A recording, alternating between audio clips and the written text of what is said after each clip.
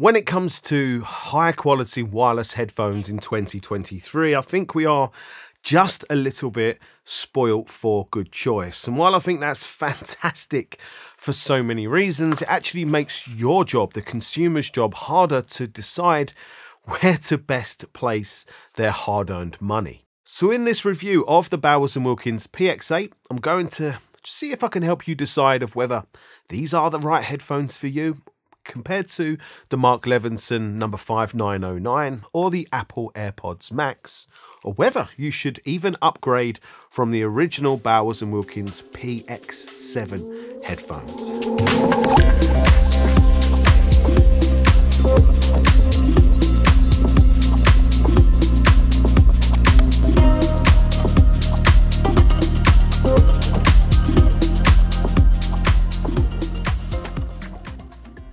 So I want to start this review of the Bowers Wilkins PX8 headphones with just a little bit of additional insight. Last year, I visited Bowers HQ in Worthing for the launch of their new 700S3 speakers. But while I was there, I got hands-on with the new PX8 headphones and also got hands-on with the new domed carbon drivers that's used in them.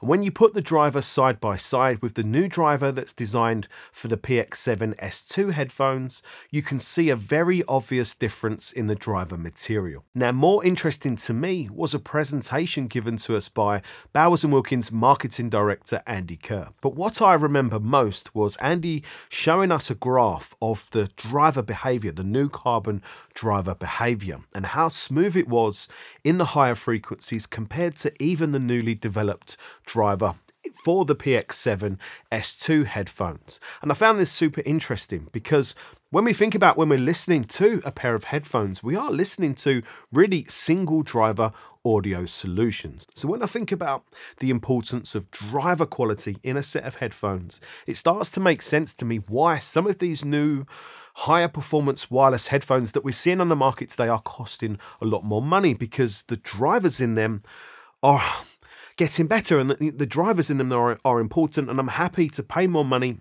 if the money's going into better quality drivers, because it inevitably will mean better quality performance. But when I think about the current price of the PX8, I saw them on Amazon for £575 and even slightly cheaper in a few other UK retailers. And I think that is fantastically good value actually for what we are getting here. Because firstly, we are getting style. I think the Bowers PX8 look fantastic. They are a nice mixture of modern and stylish, but understated enough as to not draw too much attention to themselves when you are out in public. And I would happily wear these on a daily work commute without feeling self-conscious. And I have done so. I took the PX8 with me to Denmark and to Sweden. So I wore them for many hours, sat waiting at an airport, waiting for flights. So I had these on my head for a crazy number of hours. And I found them really comfortable, actually extremely comfortable to wear for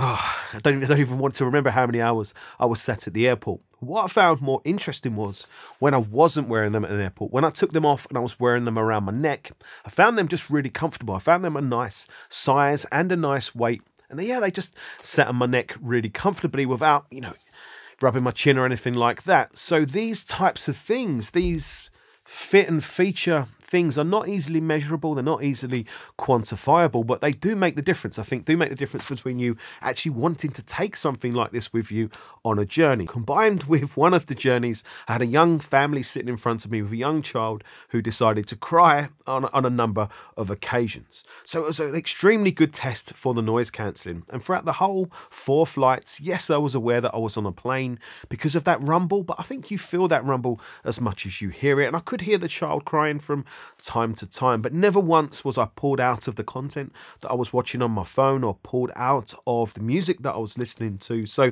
for me, the PX8 very much passed the noise cancellation test. But watching this channel, you should know that I am all about sound quality, and I think the Bowers strike gold there as well, but maybe not necessarily for everyone or straight out of the box. So I think it's important to talk about their most useful feature, and that is the new Bowers Music app. For the PX8, we get one special feature, and that is a bass and treble adjustment that you will need. Although straight out of the box with no noise cancelling, I haven't really got too much to complain about here for the PX8. Yes, Bowers have gone for a warmer, richer, bolder type of overall sound presentation, which I really don't mind at all. But there's one really standout sonic trait that they have, and that is there's a slight boldness, over boldness or bloomed character to the lower vocal region, combined with a few other things that just gives vocals this fantastic glossy type of character. And I noticed it straight away with big soulful female vocalists, and I listened to a lot of that music lately. I've been listening to Lady Blackbird, Black Acid Soul, that album. I've been listening to Celeste compilation 1.1, and also to Dominic Feels a Me, in particular the song Birds. And on all of these albums, the PX8 deliver the music with extreme smoothness, especially in the treble.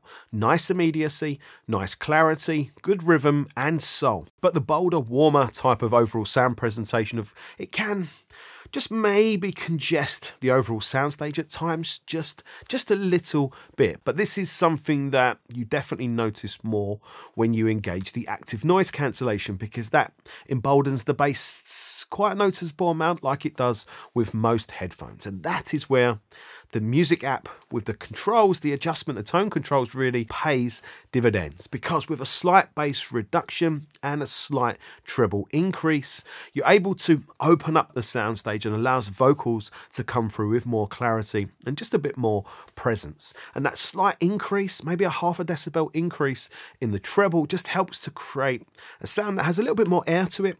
But more important is the way it extends the overall sound. So it makes the sound taller, but it kind of extends the perceived dynamic range capability of the headphones, because there is now a bigger gap, a bigger space between the bass and the treble. So it just extends the sound up some. And you can increase the treble quite a noticeable amount without any fear, because the PX8 are so smooth in the treble.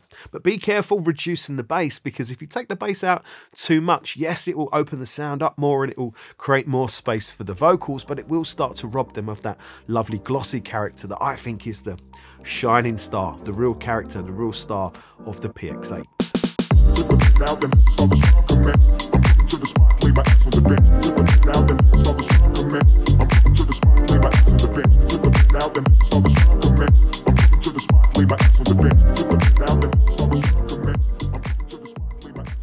So in isolation, the Bowers are very convincing wireless headphones that I would buy for their looks, comfort, sound quality and flexibility for travelling. But how do they stack up against the competition? With the big competitor for me being the Mark Levinson number 5909 that costs nearly twice as much but doesn't have the ability to tune the sound in quite the same way. Well, for the looks, I prefer the Bowers. For all the buttons and controls, I prefer the aluminium buttons on the Bowers. But for wearing comfort, I do slightly, just ever so slightly, prefer the Mark Levinson. The thicker ear pad cushions just mean there's just a little bit more softness, and they feel maybe just a little bit more even on my, quite large sized head. But speaking of large, you can see the fact that they have this larger cushion means that they are then a much, much larger headphone to wear. As you can probably see, the Bowers are still quite large, but much more discreet compared to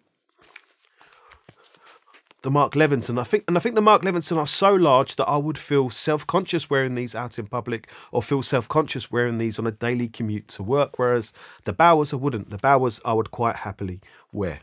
But what about the sound quality differences? Well, this is interesting because these are like total chalk and cheese sounding headphones. The Bowers, as I mentioned, have this big, warm, rich, glossy type of sound character, which is really very pleasing. Everything sounds very pleasing. Whereas the Mark Levinson sound really quite bass lean by comparison. Even when you've engaged their dedicated app to increase the bass, they still sound really quite bass lean compared to the Bowers. But it's not that they necessarily are bass lean. The bass delivery from both of these headphones is fantastic. It's just very different. But there are some other differences too, such as the Mark Levinson seem to have a little bit of lower treble, upper mid-range or upper vocal region presence, whereas the Bowers seem to have a bit of a recession there. So the vocals have a bit more bite and a bit more crispness to them from the Levinsons, and they're a bit softer and a bit more lush sounding from the Bowers. And that's combined with a little bit of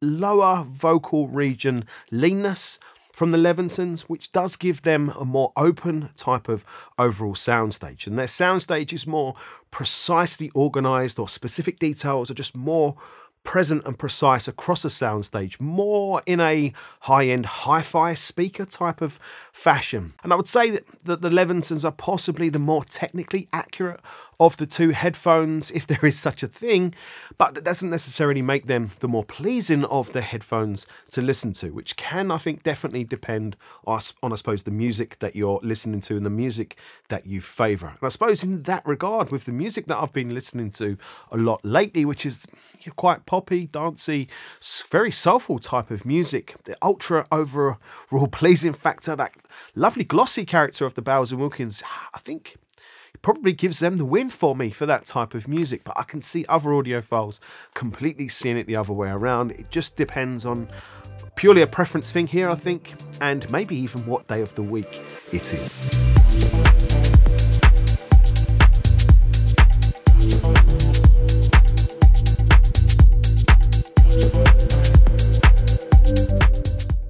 The next comparison for me is an easy one. How do the Bowers fare against the Apple Airpods Max? Well, there is no comparison really. The Apple's bass is a bit flabby and loose by comparison, and the Apple have quite a processed sound, which in some ways I like because it means treble details are really very present and their overall sound character is very organised. But you can hear that there is just this digital haze over everything with the Apple Airpods Max. It's just a little bit of a glaze and a little bit of a haze, which you do not get anything like that with the PX8. In fact, the PX8 sound much more analog compared to the Apple Airpods Max. And I hate that analogy, I hate that simile because it's so cliche, but it really is very apt in this situation. It's just the Bowers are so lush and rich and smooth.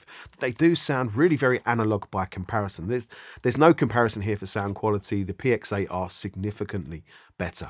So that just leaves my final question. If you own the original Bowers & Wilkins PX7, should you consider upgrading to the PX8 for nearly double the cost? Well, straight away, the PX8 are just a much nicer and more modern looking headphones. And they are generally just a lot nicer in terms of all the materials, so you definitely won't be disappointed in that regard, especially considering shape-wise and weight-wise they are very similar. So you won't be trading off any weight for the better materials. And one big difference you do notice is the clamping force. The clamping force of the PX7, it's absolutely fine, but it's just maybe just a little bit too tight, just a little bit too much squash going on, which you do notice when you side by side compare. When you get used to the just ever so slightly less clamping force of the PX8, the PX7 do maybe feel just a little bit too tight, and this could be really important for you if you are a glasses wearer. But what about sound quality? Well, interestingly, you can hear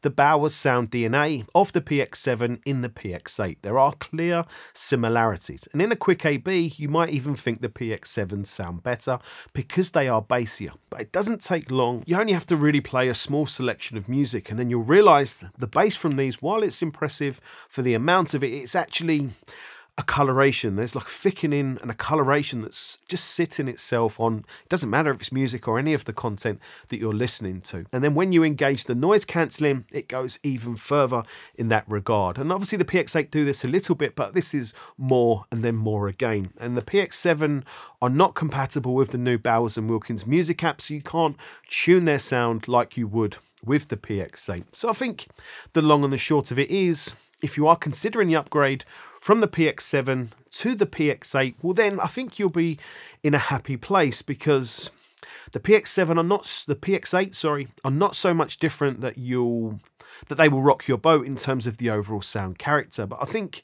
very quickly you will appreciate the nicer look, the nicer quality materials, but from a sound point of view, you will appreciate the higher level of quality and the higher level of refinement in the important key areas. And you will also appreciate that all of the best bits are still there from the PX7, but all of the worst bits are now gone.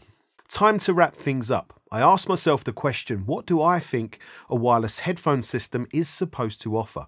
Good comfort, good sound, good battery, all of that of course. But for me, the one key thing a good wireless system is supposed to offer is flexibility, great sound anywhere for anything, any type of content, or really any type of source these days. And that is where I think the Bowers and Wilkins do strike a really fine, really good balance actually. The look, the fit, the finish, the quality of the materials, and the sound quality, that kind of really warm, bass, rich, glossy type of sound character. It's definitely pleasing, and I think it's intended to be pleasing, intended to make, you know, everything sound good, and I'm absolutely fine with that, especially once I've tweaked it a little bit to make it more to my liking. And I suppose that would be my one major criticism and complaint, that only being able to adjust the bass and treble is really very 1990s. It would be nice to be able to have more control over the overall sound, but that aside,